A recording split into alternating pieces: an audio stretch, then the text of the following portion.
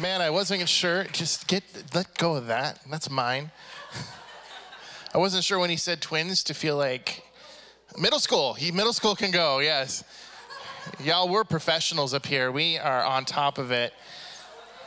I wasn't sure when he said twins to be like complimented or insulted. I don't exactly. That was supposed to be a joke, but it didn't fly.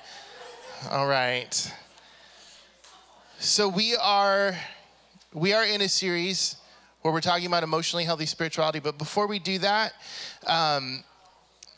real quick, here at Living Waters, we so appreciate the partnership that we have with this family to continue to do the work of ministry and the kingdom work that we're doing here. If you like and are part of this community and you see what God is doing and you're with us in it, you have the opportunity to continue to give and to help support this church. We don't send the baskets around, but what we do have is we have 2 black boxes on the side, on the back, where you can drop an offering, or you can give online, or you can even text to give to help support the work of Living Waters. If you text any dollar amount to 84321, that is another way to give to this church. So give to this church. In the name of Jesus. No pressure, no pressure. The Lord does love a cheerful giver. That's in the Bible. Don't blame Drew. All right. We are talking about emotionally healthy spirituality. We've been talking about this last couple of weeks. And so that you know, this topic of emotional health and how it ties into spirituality has been something that has been a hugely important part of my life over the last 25 years or so. And when we were singing that last song and talking about the mountain, and I love what Ryan brought, talking about how sometimes we're in the process of trying to climb the mountain, and that's not a mountain the Lord wants us to climb. It's one that he wants to move. And I think that as we enter in this topic today, I want to share with you that my mountain was my history, was all of my life experience leading up to a moment in time. And I think for a lot of us, when we approach the topic of emotionally healthy spirituality, I think that it can feel like a mountain. It can feel like a mountain because what we're talking about is emotional reactions and responses. And for so many of us growing up, we were either afraid of emotions, or we weren't trained how to understand or interpret our emotions, or our emotions got us in trouble, or they were unacceptable within the family that we were in, or the parents that we had didn't know how to help us navigate our emotions, or our emotions were a little too big. I've got a daughter, her emotions are big. And as my wife has said, with Berryessa emotions, how many of you are parents and you ever know that old nursery rhyme, going on a bear hunt? Anyone? You know, and you realize when you're doing this, you can't go, like you run, if you're going on the bear hunt and you go and you find a swamp, you can't go under the swamp, you can't go over the swamp, you can't go around the swamp, you have to go through it. That's emotions. There's no around, there's no over, there's no avoid, there's just get through it. Walk through the emotions. And I think that for a lot of us as we approach this topic, I think that can feel like a huge mountain. And let me tell you why, and why we believe here at Living Waters this is such an important topic. You know, often, at least at the church that I grew up going to over the years, I don't remember hearing a lot about emotional health. I learned a lot about theology. I learned a lot about memorization of scripture. I learned a lot about sanctification and holiness. I learned a lot of Bible verses and memorization, and all those things were incredibly valuable and formative for my spiritual walk. But we are not just spirit. We have a body, we have a will and a soul, we have emotions. And discipleship, if it's effective to the whole person, has to address our emotional being as well. Because God did not make us compartmentalized, and he did not make us in a way of which only our spirit matters. Because that is a heresy called Gnosticism that says that the body and the material world doesn't matter, but only the spirit does, so only focus on the spiritual. That's actually Gnostic dualism, and that's not what we're going for in Christianity. If we are truly wanting to walk and look and behave like Jesus, then we have to take very seriously the commandments that the Lord leaves us. And when Jesus was asked what the greatest commandment was, he referred to multiple passages in Deuteronomy. It was something called the Shema that was believed in the Jewish faith to be the pinnacle of faith. And you can see this quoted in Matthew 22. He says this, and you've heard me say this so many times. You know, hearing that Jesus had silenced the Sadducees and the Pharisees, they got together, and one of them, an expert in the law, tested him with this question, "Teacher, which is the greatest commandment in the law?" And this is in Matthew 22. You can find it in verse 34 through 40. Jesus replied, "Love the Lord your God with all your heart, with all your soul, and with all your mind, and all your strength. This is the first and greatest commandment. And the second is like it, love your neighbor as yourself. All the law and the prophets hang on these two commandments." Why do we here at Living Waters believe that emotional health is important to discipleship? Because if you are unhealthy emotionally, you're not gonna love people well. If you are unhealthy emotionally, you're not gonna love the Lord well. And sometimes the lack of awareness of all the things that are going on in our heart and our soul that come out in our emotions or come out in our interactions and relationship, that can feel like the mountain. Because when we're interacting with people, we don't understand where our reactions are coming from. Or we might even sing songs like that very song that we sang today. And internally, as we're singing those words, theologically, we might believe, yes, God can move any mountain. Yes, God can make water, turn into wine. He can feed the 5,000. He can do all these things. But when I'm facing something, I don't necessarily go to the theological knowledge. I might go to the theological knowledge, and then I find this dissonance in my heart because my theological knowledge is running right into my personal experience. And my emotions begin to fight against the spiritual truth that I know spiritually to be true. And I know intellectually to be true because I've studied it and I know it. And I know the character of God and I know the history of God and I know how he works and operates. But my emotions create a roadblock and a stronghold I can't get my life through. Amen? I know I'm not gonna ask for a raise of hands who's relating to that, but Mike is back there, and I know Mike. And Debbie, and yes, and my dad back there, and Hope, and everybody, we're all like, hey, it's a problem. So what I want to talk about today is I want to talk about the two kind of places where we have to understand, the two battlefields. Actually, there's three, but the one is, it'll take care of itself. But the two battlefields that really, as we begin to wrestle through emotional health and try to understand emotional health and how that plays into our discipleship, these two battlefields we have to address. The first and foremost is, I'm gonna call it the personal battlefield or the intrapersonal battlefield. It's the thing that's going on inside of me, like all this stuff. So we all have our histories that we walk into our relationship with the Lord and everybody else with, right? Correct? Thank you, Mike. I always love when Mike is in the audience. I'm like, yes, someone's listening. Yeah, thank you, Mike. Thank you. You used to be in the front row, and that was much more helpful to me because it was like, Oh, okay. But there's open chairs. Not to call you out in front of everybody, but just kidding. I love that man. When we begin approaching the internal world, this is where it can feel a little overwhelming because first and foremost, for many of us growing up, we weren't allowed to look at our formative years with anything but the lens of gratitude and appreciation. And even if you have a dysfunctional family background, if you have a dysfunctional family or a family where everyone's dysfunctional, it's really hard to be able to identify the things that are hurtful, the things that are painful, the things that are wrong. And it can be even harder to address them because you're existing in a system that is rigged towards dysfunction. And I know growing up, like the last thing, and as a parent, the last thing that I want to do is throw shade or guilt on any parent in this room because to be a parent is to feel guilt. Amen?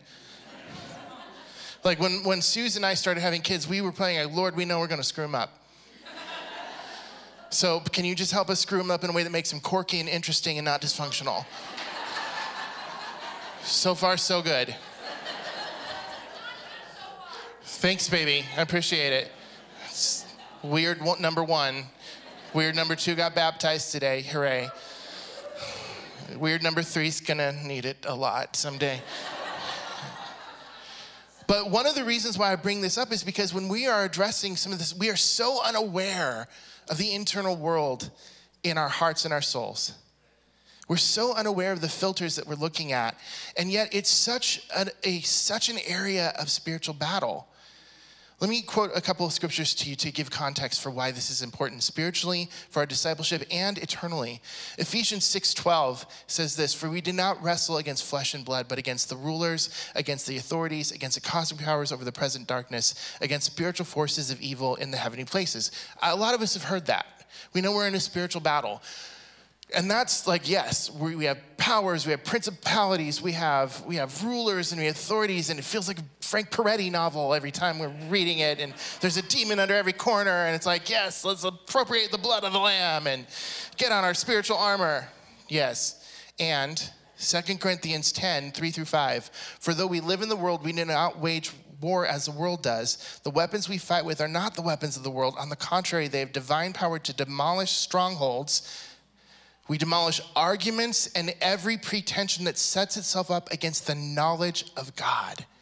And we take captive every thought to make it obedient to Christ." Great, Drew, I've heard this. What does this have to do with emotional health? Because the things that we think inform our emotions. Because the experiences that we have that we don't even know are forming these strongholds or towers in our soul become those pivot points of how we interpret our relationships, how people are treating us, how we respond when people treat us certain ways, where we go when we're feeling sad, where we go when we're feeling hopeless, where we go when we're in pain. All these things are built in these strongholds that are formed through our experiences and our emotion and our relationships. So it is the primary work of spiritual warfare to be emotionally healthy. I'm going to say that again, in case it did not sink in for some of you. It is one of the primary places of spiritual warfare to be emotionally healthy. Now, let me clarify something else. Emotional health and emotional intelligence are not the same thing. Knowing what your emotions are when you have them is not the same as being mature. How many of you can raise your hand and say, "I know people who know exactly the emotions they're having all the time, but they're a train wreck"? I'm going to tell you this right now. I'm very emotive. You can ask everybody who lives life with me. I'm very emotive. I have a lot of emotions. I generally know what my emotions are. But I'll tell you the truth that even when I could tell you exactly I'm angry or I'm sad, I couldn't tell you why. I couldn't tell you what the beliefs were or the strongholds were that were making a certain circumstance or situation make me feel insecure, make me feel angry, make me feel afraid, make me feel whatever it was I was feeling. Being emotionally intelligent and emotionally healthy are not the same things.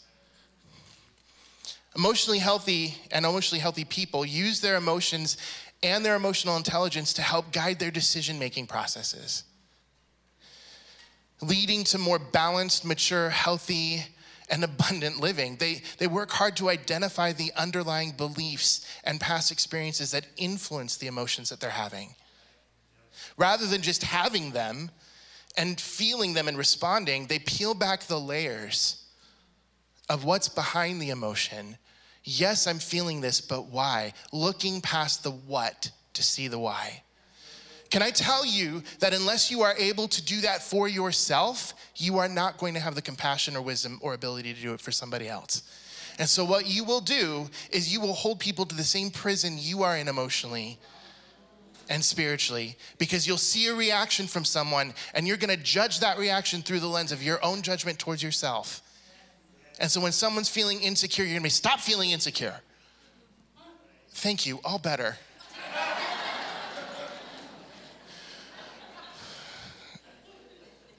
I mean, I remember there was a time where I was reacting to something emotionally, and it was all based in history, as most of the time it is.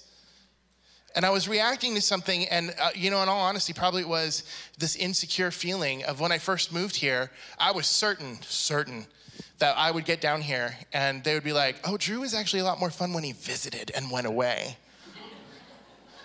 Because you guys, I visited down here for 10 years. 10 years I would come down and I would share in the school of ministry, and I would teach on emotionally healthy spirituality, and I would teach on homosexuality, which for those of you who are new,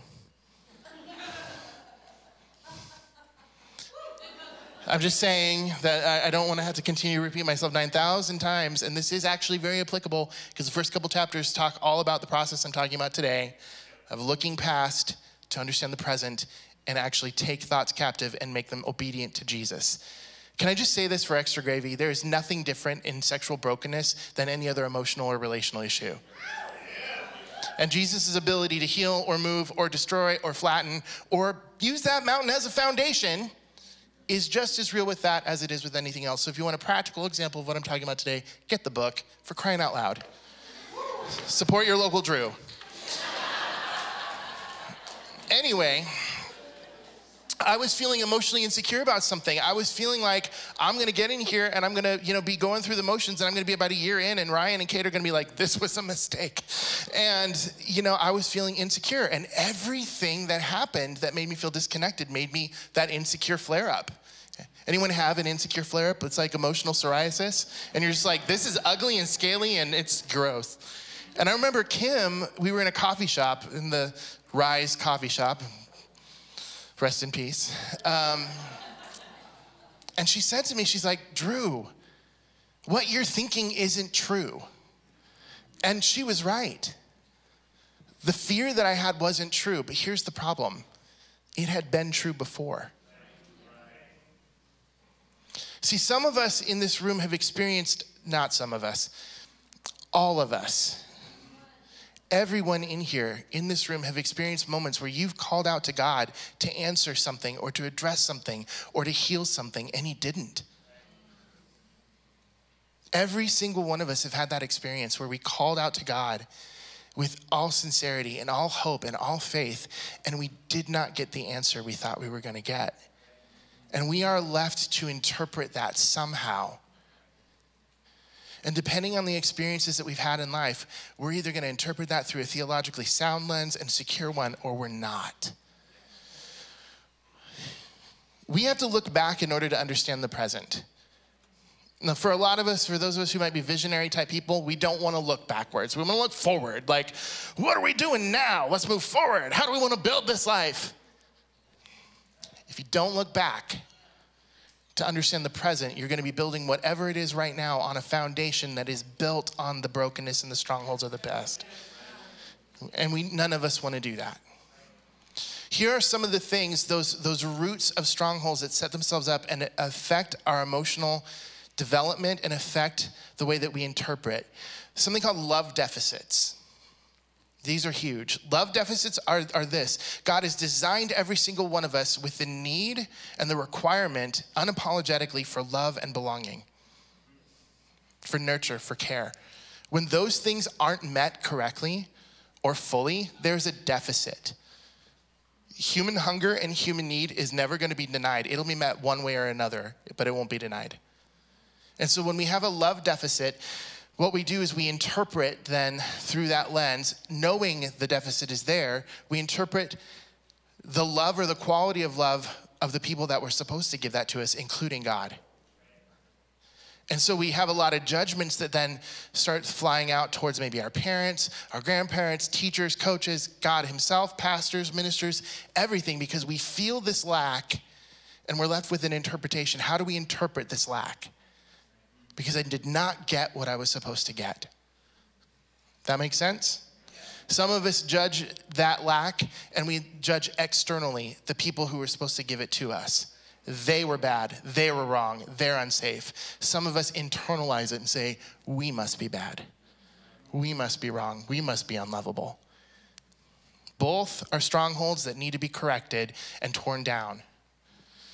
Injustices, these happen to all of us. Some of us are bigger magnets than others for injustice. You ever notice that if someone, I don't know, I've noticed this in pastoral ministry, but when someone gets affected in a particular way, it seems like a lot of that comes their direction. So people who've been spiritually abused tend to be around a lot of people who spiritually abuse them. It's like the enemy tempts us to treat people in the ways that they've been most injured. By the way, so that you all understand this, the enemy tempts every single one of us to treat each other in the ways that we've been most wounded. So every time you run into that difficult person and you want your reaction, your natural reaction, which you know isn't godly, take a moment and realize that maybe that's one of the greatest places of their wounding and a huge stronghold that the enemy has over them emotionally. And maybe if we were to take that cue and instead of treating them the way that we naturally want to treat them in the opposite way that might honor God and heal them.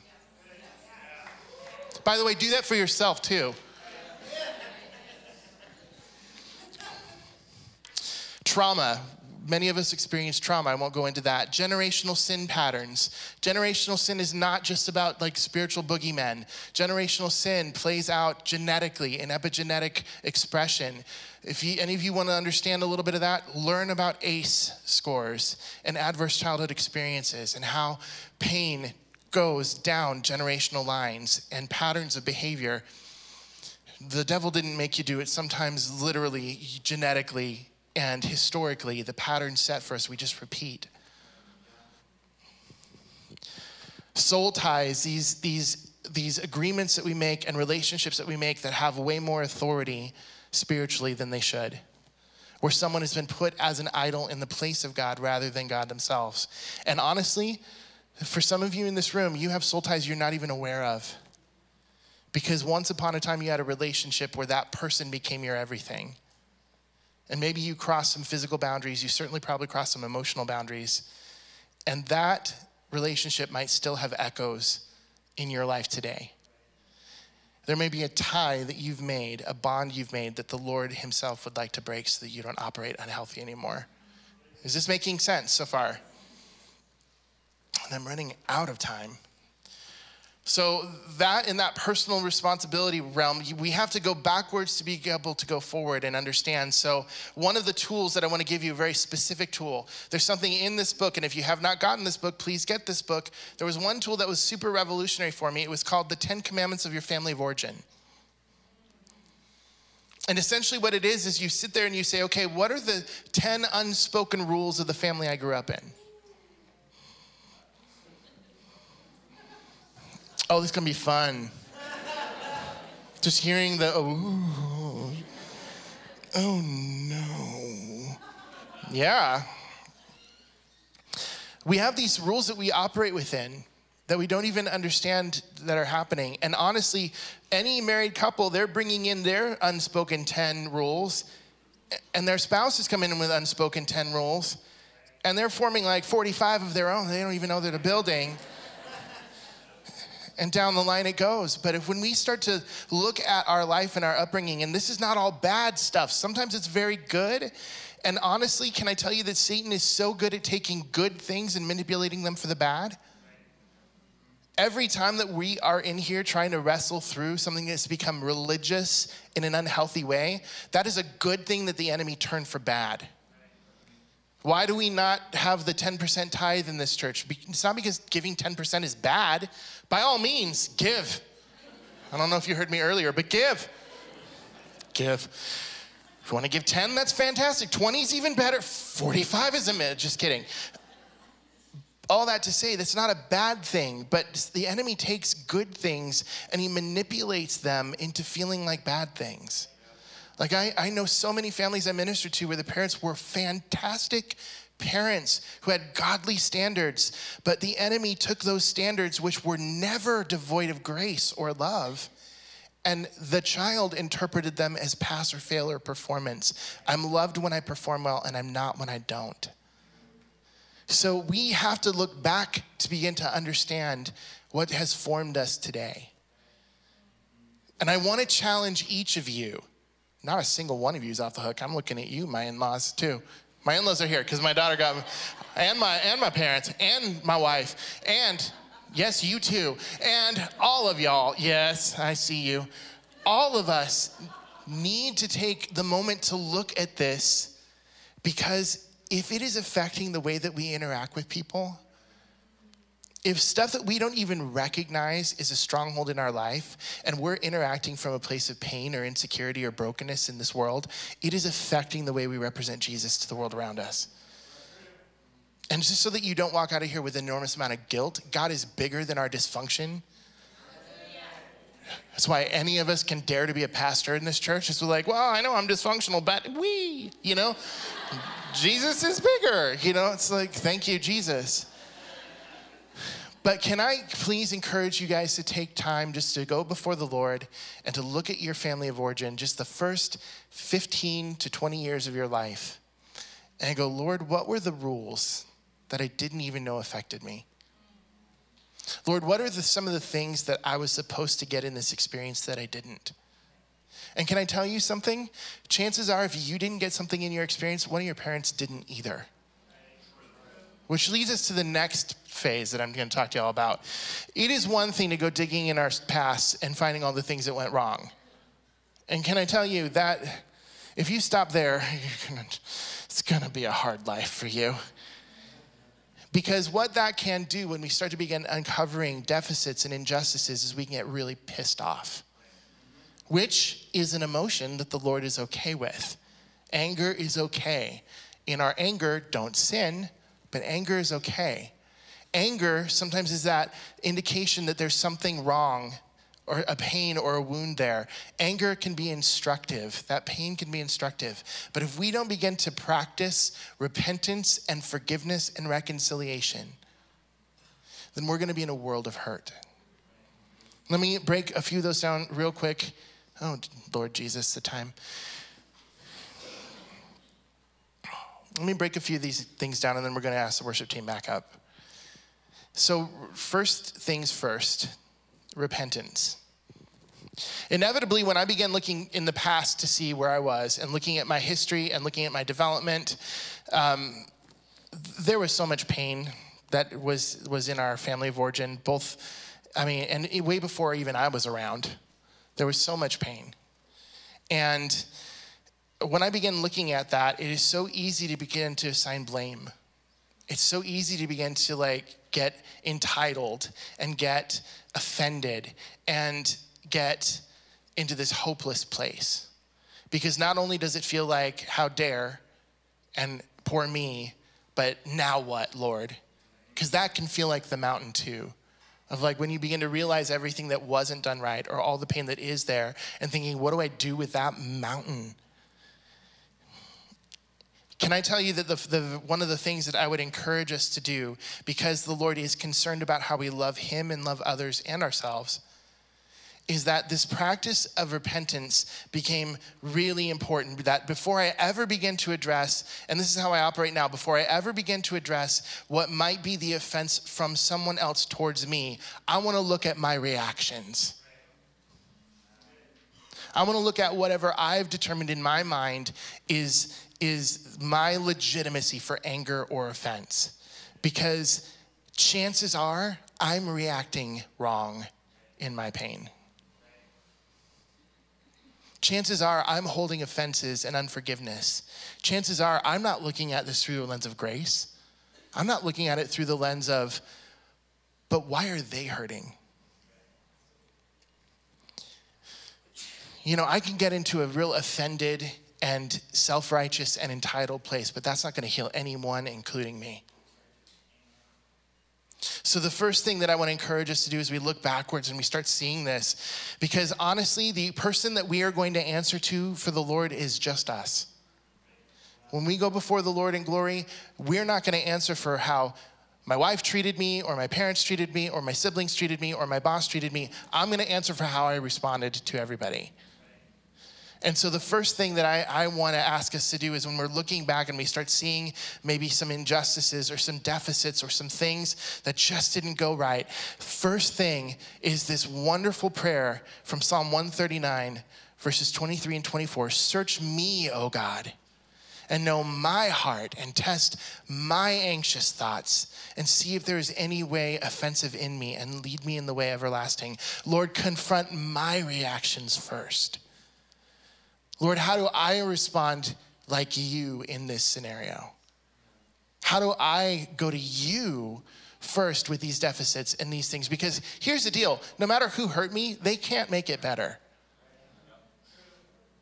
People that abused me can't undo it.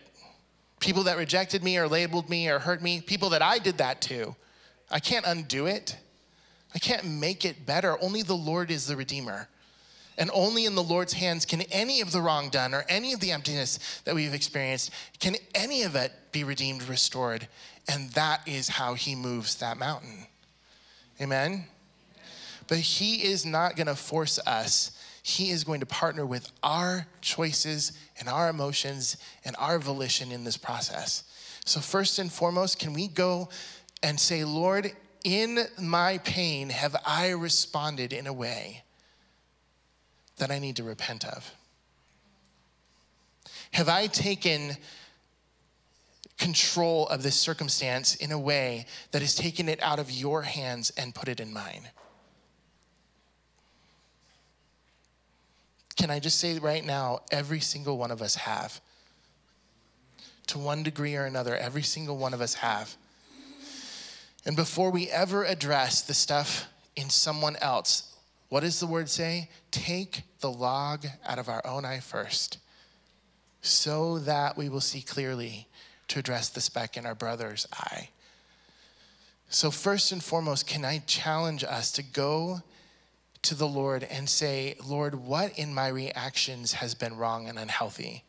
You know, repentance transforms our life. It transforms our values and our attitudes and our actions. It changes our entire being, our mind, our will, and our emotions. Because inevitably, when we start practicing this place of repentance, and then what comes with repentance, when we repent and allow the Lord to forgive us and forgive ourselves, then the grace that we can extend to others is magnified, because those who have been forgiven much love much. So from that place of personal responsibility, then we look to the people in our lives who have hurt us. Then we look to the places in our lives where there have been deficits, or even we look to the places where we don't understand what God has done. Because sometimes when we're repenting, we're not just repenting of our response to someone else. We might be repenting of our own judgment against God's character that we've established in our heart. That you're not good, or you're not powerful, or you're not mindful, or you don't see me, or you don't care, or whatever it is.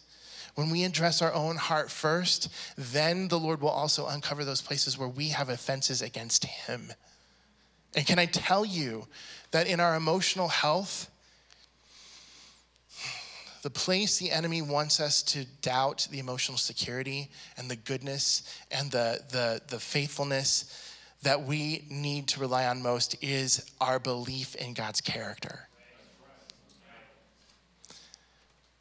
Because if we do not have our established understanding of God's character, then where do we go when we understand what we have not received?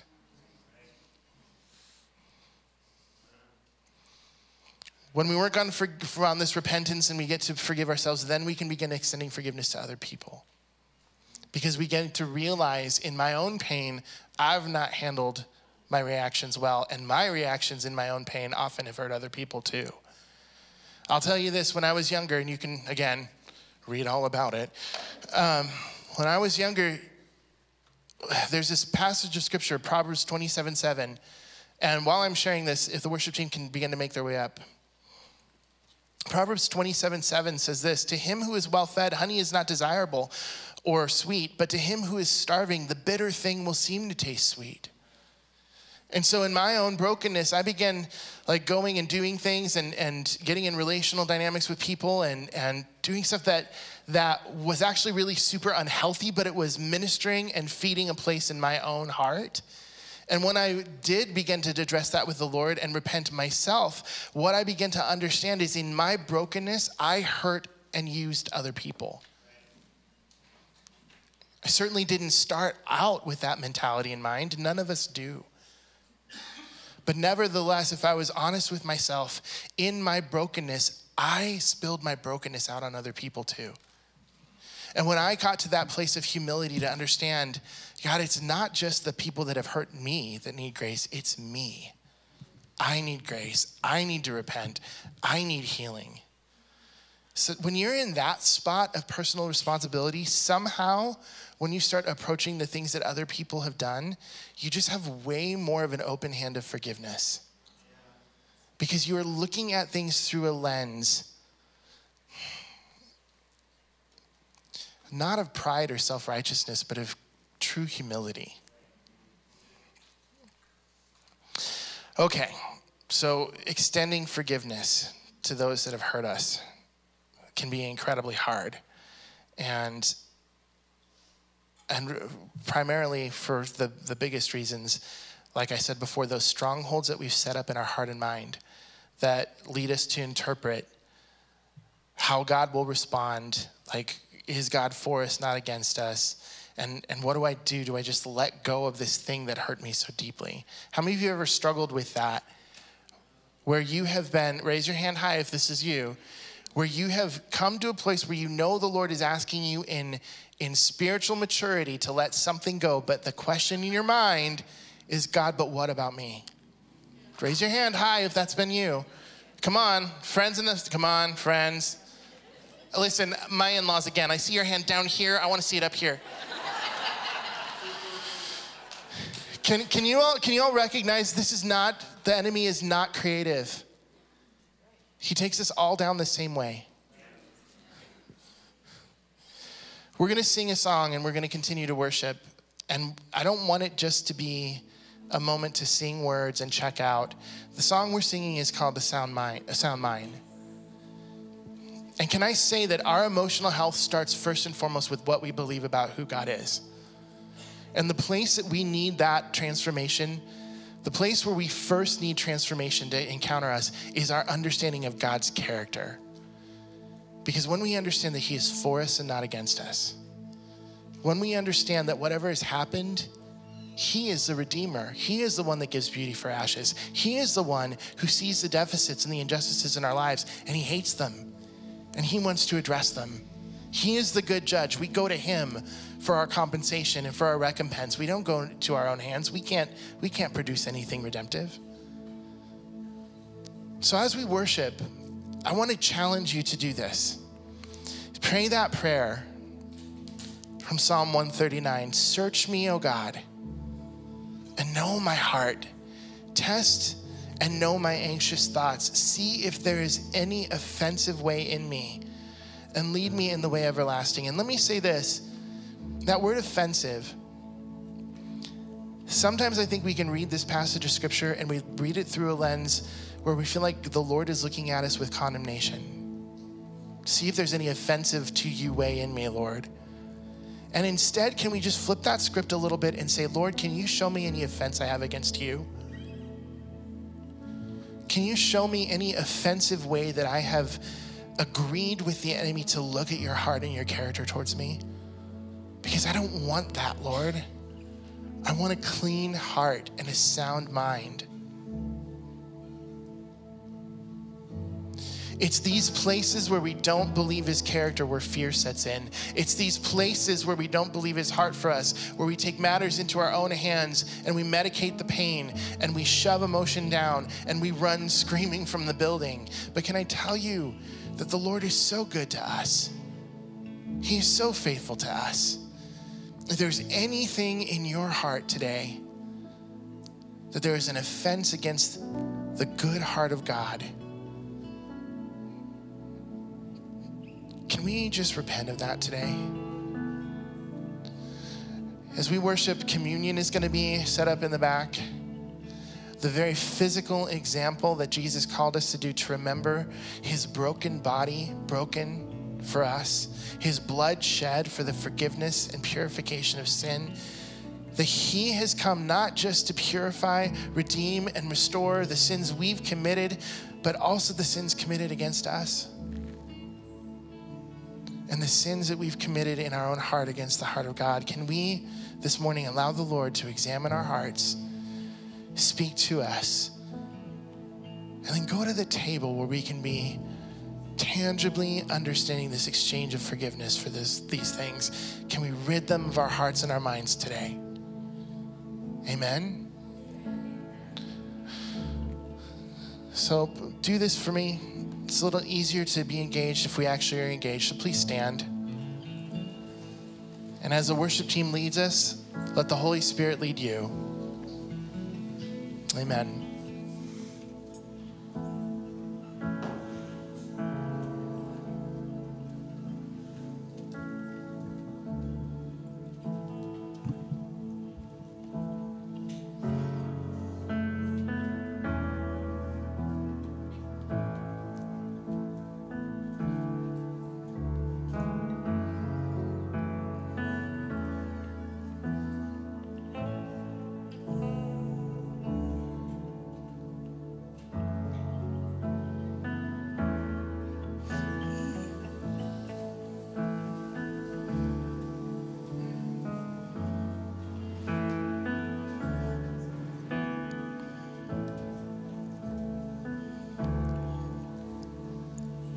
In the chaos, you are the peace.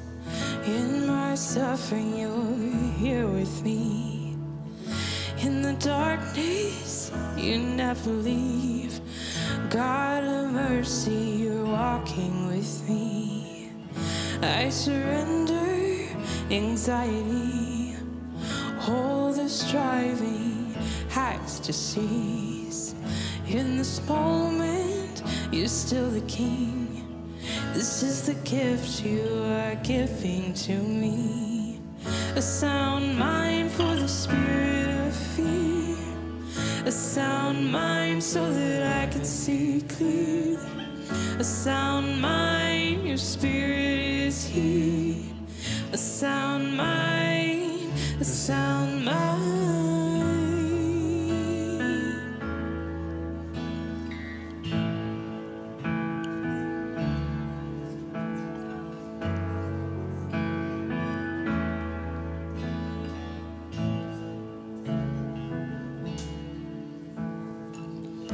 There's a table where we meet in the presence of my enemies.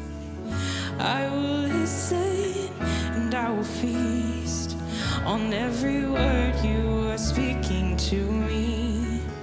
I remember who you are. You're my fortress and my God. I will stand in authority. In Jesus' name, all this darkness will flee. A sound mind for the spirit of fear. A sound mind so that I can see clearly. A sound mind, your spirit is here. A sound mind, a sound mind. A sound mind for the spirit of fear. A sound mind so that I can see clearly. A sound mind, your spirit is here. A sound mind, a sound mind.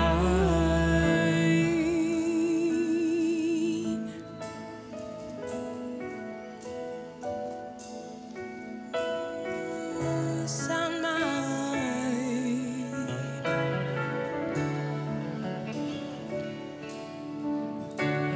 You saved, healed, delivered me. Jesus' blood wash over me. Command my soul awake, arise. Use each breath to prophesy. I prophesy. You saved, healed, delivered me. Jesus' blood wash over me.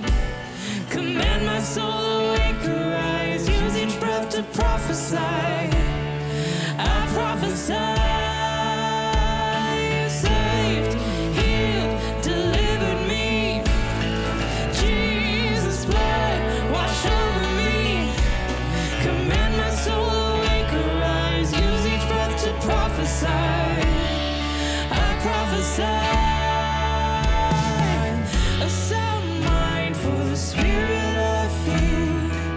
A sound mind so that I can see clearly.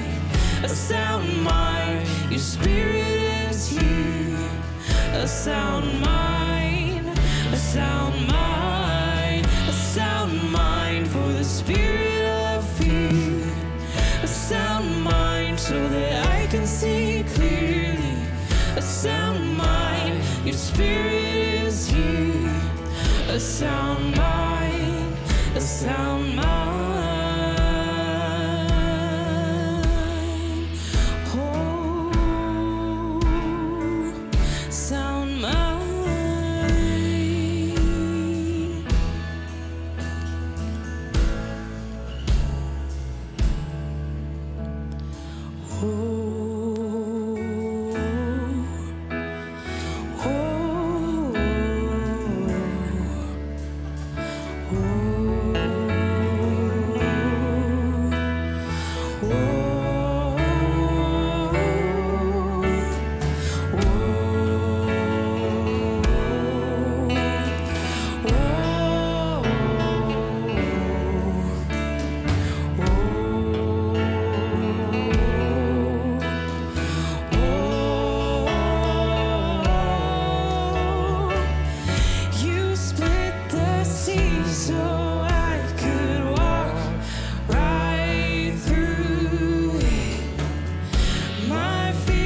are drowned in perfect love.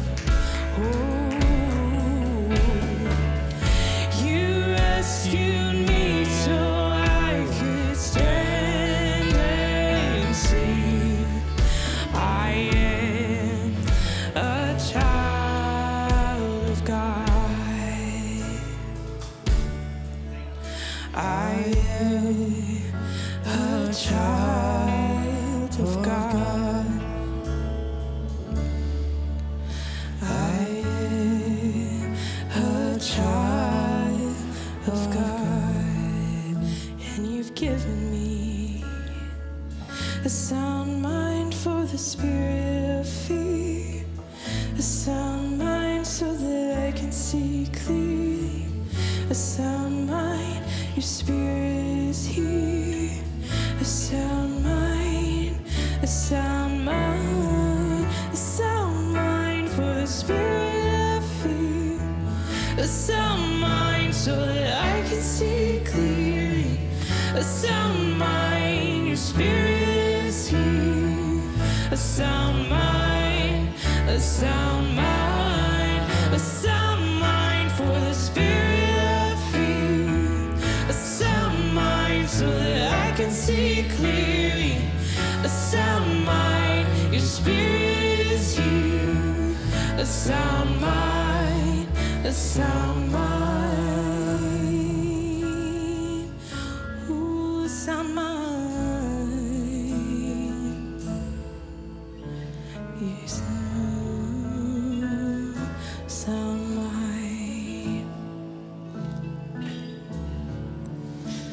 You saved, healed, delivered me.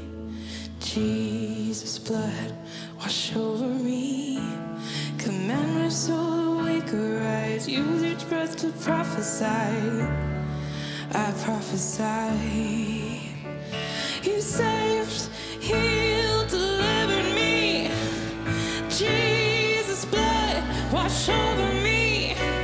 Command my soul to wake, arise. Use each breath to prophesy. I prophesy. You saved, healed, delivered me. Jesus' blood wash over me. Command my soul awake, arise. Use each breath to prophesy. I prophesy.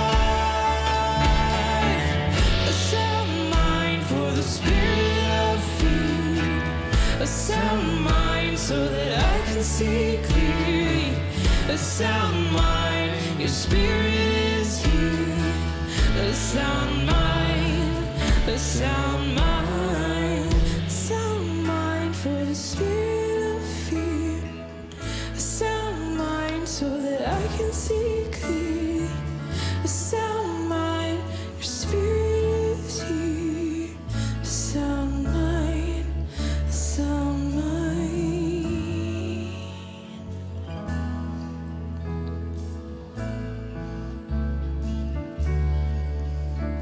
Oh, a sound mind.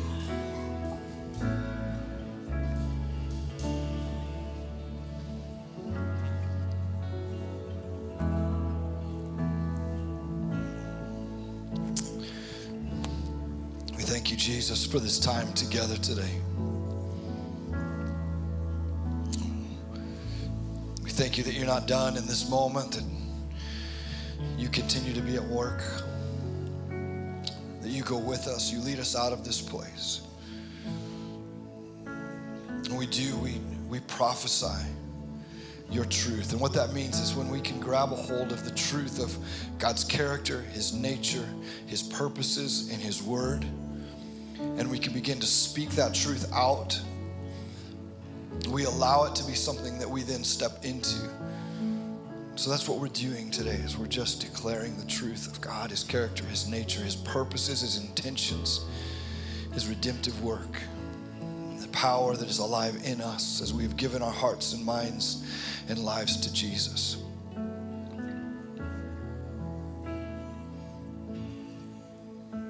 God, that we would be transformed as we're looking at this emotionally healthy spirituality, that we would understand that the root of it is in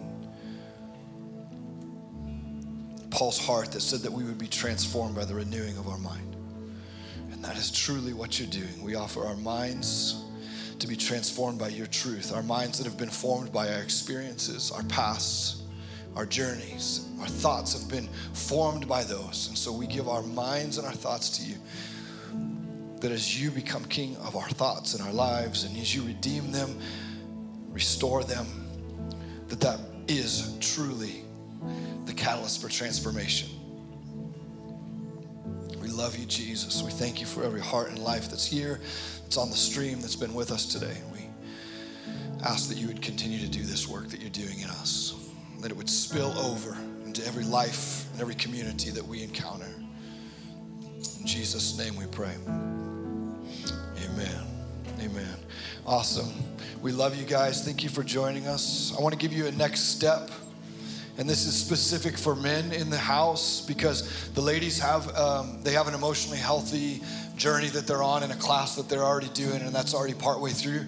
But men, we are starting a head to heart class group for men. Pete's going to be heading that up. Pete.